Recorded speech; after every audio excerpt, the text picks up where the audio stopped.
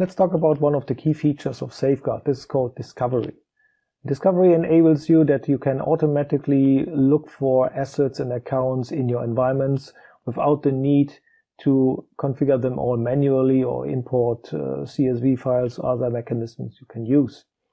Of course, you can then link this to some kind of group memberships or other stuff, and more or less this will work pretty much automatically. And you can run all these discovery schedules that you can define on a scheduled base, so that you may want to have it run every night or whatever, so that your configuration of Safeguard gets automatically updated without manual intervention anymore. That's a very nice feature, and it's pretty easy to configure this. So let's have a look on this. Log in with your administrative user and click on the application toolbar and click on Discovery. Depending on the language you're using this interface, you're going to find the entry appropriate sorted in the left pane. So what you see now here is the so-called dashboard, and you have a couple of things in the upper area of that. So you can have asset discovery and you can have account discovery. So that are two independent types of discovery schedules or runs you can define, or searches you can define. So the first one is asset discovery, and asset discovery is very easy to configure. So just click on the plus sign and give it a name. And now you have to decide if you have a discovery based on a directory or if you want to have some kind of network scan. And the directory button is only visible if you have configured a directory first. So if without a directory, we will be able to define network scans only. So we could maybe just simply go for the network scan, click on next, click specify the target address you want to have and the ending IP address, and then click on next. Just define some kind of rule. Very easy, find all if you want. Add the condition, find all is every there. Now you can have a preview if you want, but you don't need to. So just click on the add condition, find all, click on OK, click on OK, and that is all you need to have a full network scan and find as many things as possible. You then can advance to next and click on the schedule, so where you do define to run it maybe every day at a special time, 4 AM. Looks pretty good.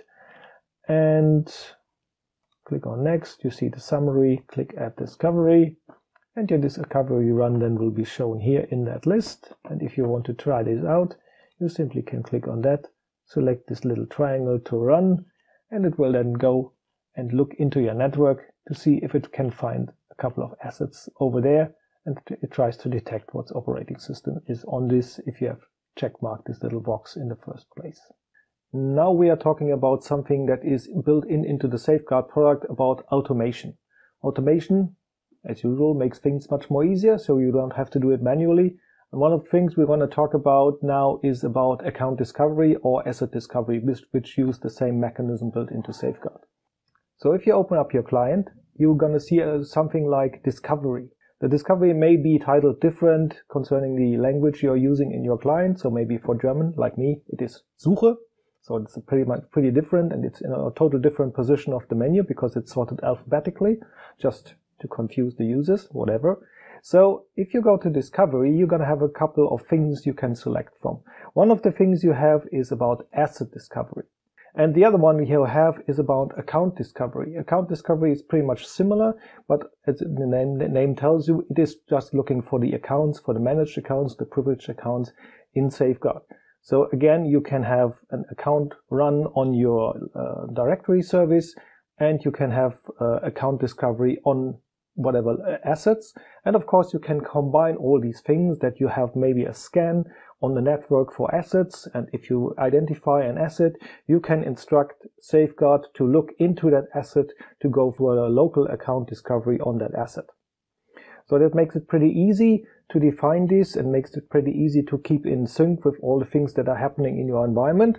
So for instance, if you maybe have an account discovery target to some kind of directory service that consists of something that is a group, that you can do, then you can have an automatic sync in that group, whatever you want, so that once you have group membership, every change is then automatically replicated to your definitions in your entitlements or your access request policies, and so on and so on. So that's it all for.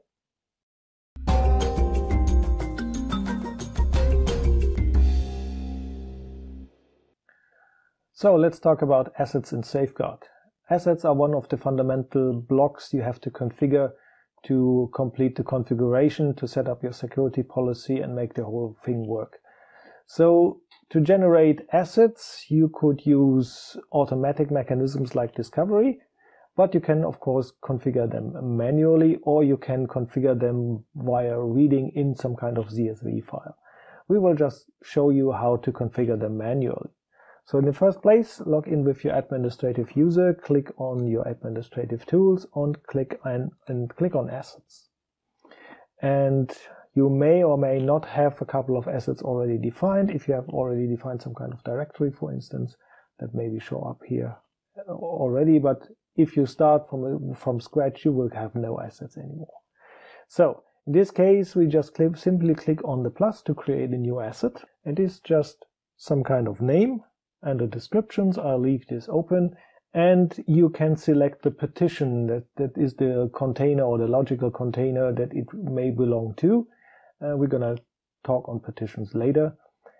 If you don't have a partition created already, you simply have the default partition that's always present, so that's called macrocosm, so just leave it here. You can change this later if you want.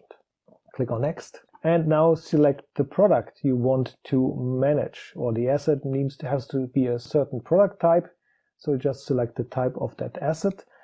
And if you click on this little selection box, you're going to see a long list of all the possible asset type your current Safeguard version supports. Everything that's listed here is the amount of types that are supported by Safeguard. And you can select whatever you want here. So maybe you just want to have some kind of Linux system or some kind of Cisco router or Active Directory or Unix system, whatever you want. It's a very long list. So maybe that's in this case, let's select other. Other is pretty much unspecified. And depending on the selections you did, there are a couple of options here in the following configuration windows you have to fill in with the appropriate values. So maybe just give it an IP address and click on next. And then you can link some kind of account discovery definition to it. For this special type of asset, it's not supported, but for the other one, it may be. So in this case, you could define some kind of asset discovery that has been defined before, or you can assign it later, whatever you want. And then you have to specify the connections. For this type of assets, pretty low. It's just some dummy asset. But if you select a different one, then you may have to enter some kind of password, an SSH key, or other credential information to log in to that asset to establish a connection.